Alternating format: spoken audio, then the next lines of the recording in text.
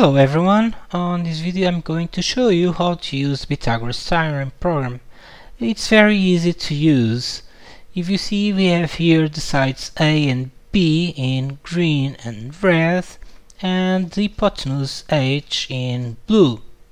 So using these colored boxes, it's very easy to use this program. For instance, I want to know the value of the hypotenuse and I know both values of A and B.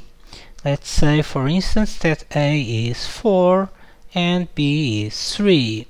So if we click here, we get the value of the hypotenuse, which is 5. Pretty easy. Now imagine that we have the value of the hypotenuse and it is 6. We want to determine the side A and we know that side B is for instance 4. So if I click here, I get the size A. Now if I have a hypotenuse of value 7, for instance, I want to determine the side B. So let's say that the side A is 5. I click here and I get the value of B. Pretty easy. Now see that after I calculate each of these lines, this button here appears now in orange.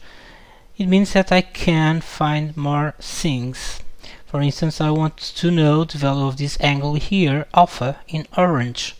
So for instance, I know that in this line I have sides A and B as 4 and 3 and the hypotenuse is 5.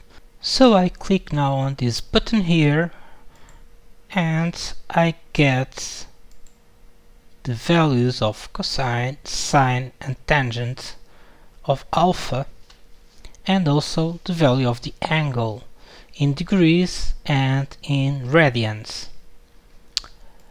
Now if you want to see the formulas, just click here and we have the expressions used to determine the hypotenuse and the sides A and B. So I hope that this program will be useful for you. If you want to subscribe to this channel, please feel free for it. If you have any questions or any requests, please enter them on the comments. And if you like games, don't forget to try my new game, Windsweeper. Thank you very much for watching this video and see you next time.